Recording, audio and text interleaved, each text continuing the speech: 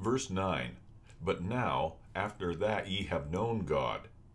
Is it not amazing, cries Paul, that you Galatians who knew God intimately by the hearing of the gospel should all of a sudden revert from the true knowledge of his will, in which I thought you were confirmed, to the weak and beggarly elements of the law, which can only enslave you again? Verse 9, Or rather are known of God. The apostle turns the foregoing sentence around. He fears the Galatians have lost God altogether. Alas, he cries, have you come to this, that you no longer know God? What else am I to think? Nevertheless, God knows you. Our knowledge of God is rather passive than active. God knows us better than we know God. Ye are known of God means that God brings his gospel to our attention and endows us with faith and the Holy Spirit. Even in these words, the apostle denies the possibility of our knowing God by the performance of the law.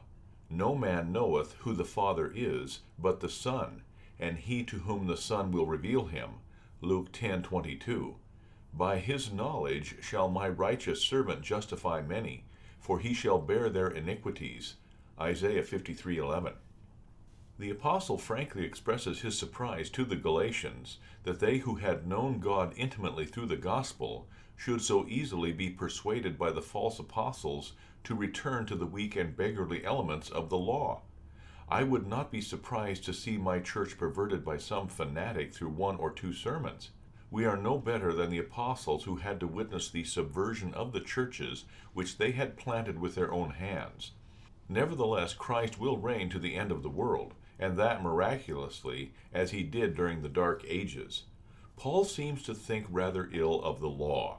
He calls it the elements of the world, the weak and beggarly elements of the world.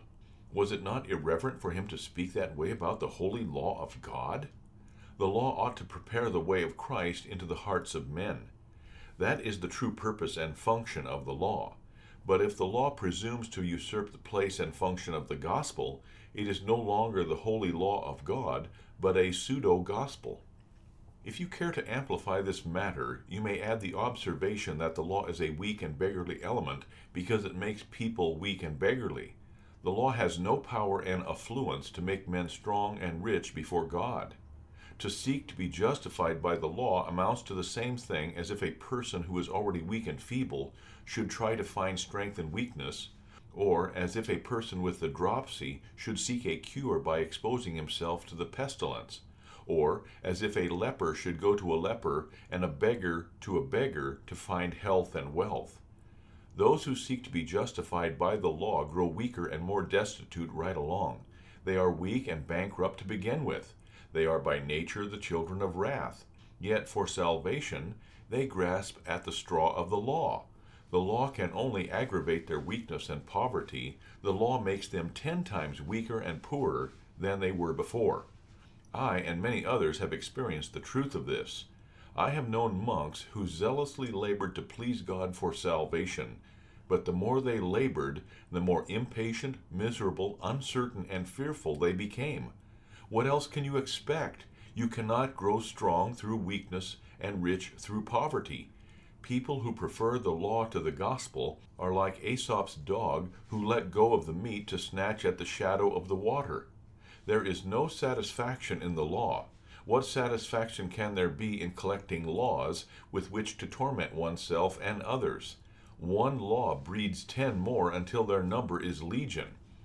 Who would have thought it possible that the Galatians, taught as they were by the efficient apostle and teacher Paul, could so quickly be led astray by the false apostles? To fall away from the gospel is an easy matter because few people appreciate what an excellent treasure the knowledge of Christ really is. People are not sufficiently exercised in their faith by afflictions. They do not wrestle against sin. They live in security without conflict. Because they have never been tried in the furnace of affliction, they are not properly equipped with the armor of God, and know not how to use the sword of the Spirit.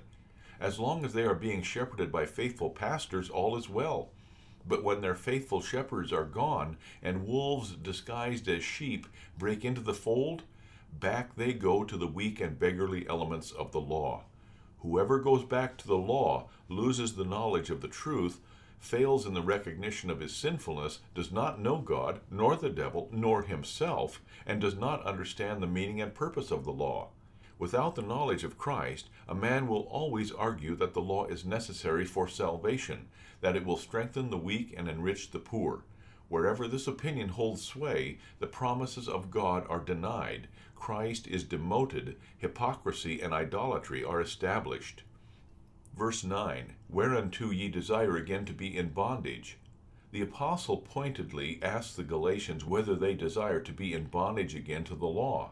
The law is weak and poor. The sinner is weak and poor. Two feeble beggars trying to help each other, they cannot do it. They only wear each other out. But through Christ, a weak and poor sinner is revived and enriched unto eternal life. Verse 10, ye observe days and months and times and years.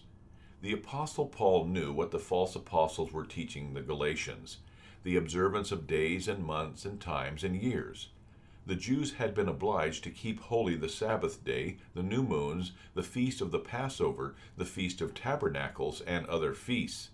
The false apostles constrained the Galatians to observe these Jewish feasts under the threat of damnation. Paul hastens to tell the Galatians that they were exchanging their Christian liberty for the weak and beggarly elements of the world. Verse 11, I am afraid of you, lest I have bestowed upon you labor in vain. It grieves the apostle to think that he might have preached the gospel to the Galatians in vain. But this statement expresses more than grief. Behind his apparent disappointment at their failure lurks the sharp reprimand that they have forsaken Christ and that they were proving themselves to be obstinate unbelievers. But he does not openly condemn them for fear that over-sharp criticism might alienate them altogether. He therefore changes the tone of his voice and speaks kindly to them.